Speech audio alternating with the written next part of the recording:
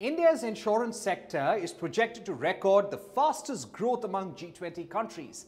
Total premiums are expected to rise at an average rate of 7.1% in real terms during 2024 to 2028 compared to the growth rate for the global insurance market, which is expected to be around 2.4%. However, overall insurance coverage in India is just about 3.8% compared to 6.5% globally.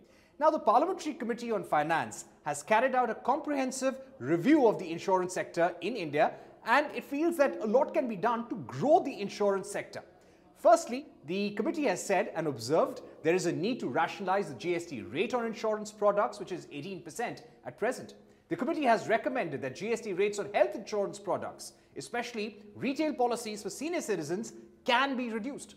The Parliamentary Committee has also said that the minimum capital requirement of 100 crores for entering the sector must be reduced to allow newer, smaller and niche players to enter.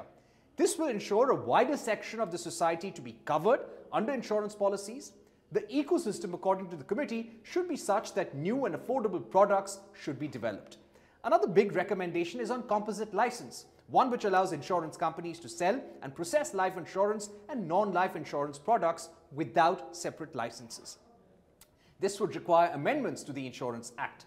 The committee has also called for strengthening the Ayushman Bharat scheme to cover the missing middle. Missing middle means people with no access to any financial protection for health.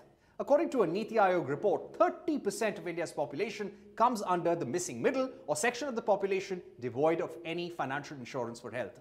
Finally, the recommendations say that public sector insurance companies must be strengthened by the government, and IRDAI may consider setting up an ombudsman to address consumer grievances. Now, all of these are recommendations from the committee. It is up to the government to either follow them, accept them, implement them, or to ignore them.